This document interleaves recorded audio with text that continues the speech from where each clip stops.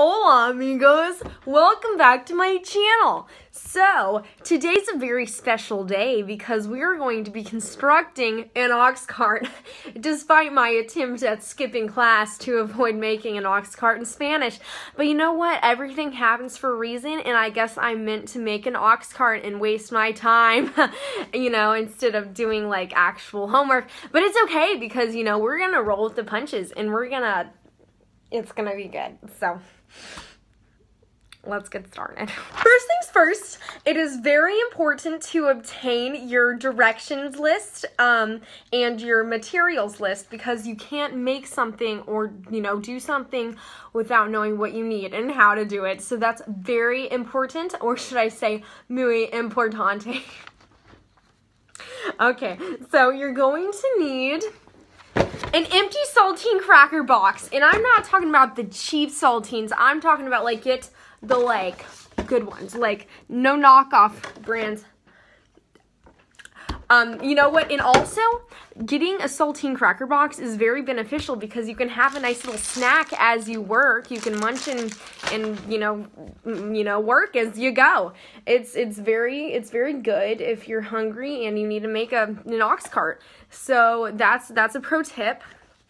In addition, you will need 2 sheets of bright paper of the same color. I chose green because, as you can tell, green is a super cool color. It's like, it's what you want. And then the next thing that you need are 2 dinner plates. And I don't know why I chose green. Like, I feel like this is like too much green. But you know what? Green it's good for the environment. Okay, so then you will also need 2 sheets of floral design paper because you gotta make it cutesy-tootsy. Lastly, just kidding, markers or colored pencils, which I do not have on display for you, but I will get them because I'm making an ox cart. Lastly, nope, glue stick. You need a glue stick. I have glue made out of cow's hooves, but like, it's fine.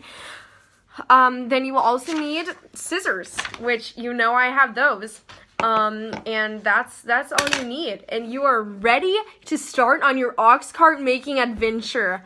So I'm reading these directions and I've realized that it's very violent. Like, I feel like you need parental guidance to pursue this, you know, assignment.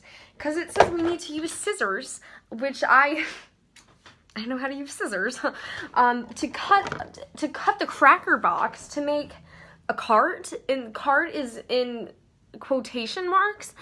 I don't know what that's supposed to mean. I'm just gonna go for it.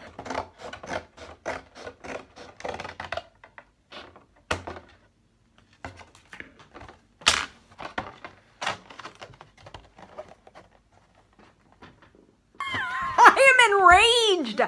The instructions say to staple this little flappy part closed, but nowhere in the materials list did it say that I would need a stapler. You know what? I feel for the people who read the materials list before they got their materials.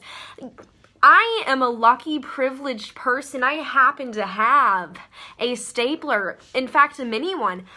But for the poor other, you know, piece of the world, I cut my paper to the dimensions, roughly, of my saltine cracker box, ox cart to be, and I'm about to glue it with the glue.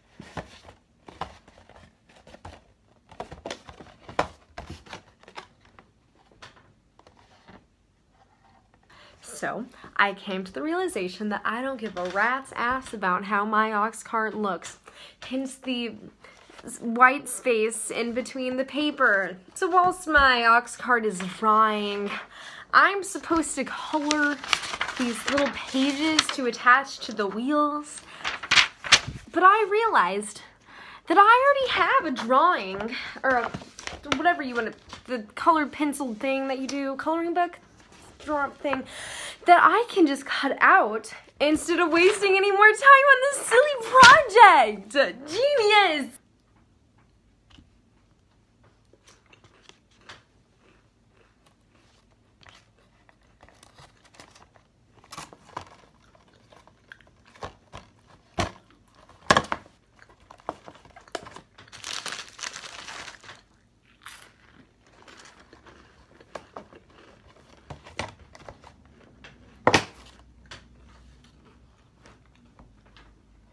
the last step has come, and that is to glue on the wheels, which I cut out. I'm so sorry. I did not record that.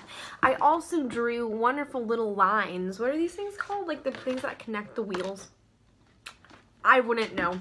My ox cart is complete, and I have eaten a few too many saltine crackers, but you know, I don't live life with regrets, and neither should you. So anyway, I'm going to turn this in tomorrow at school, and I'm not even going to mention the fact that it's a week late, maybe 2, I don't even know. You know, she doesn't give me full credit. I'll be in Ohada.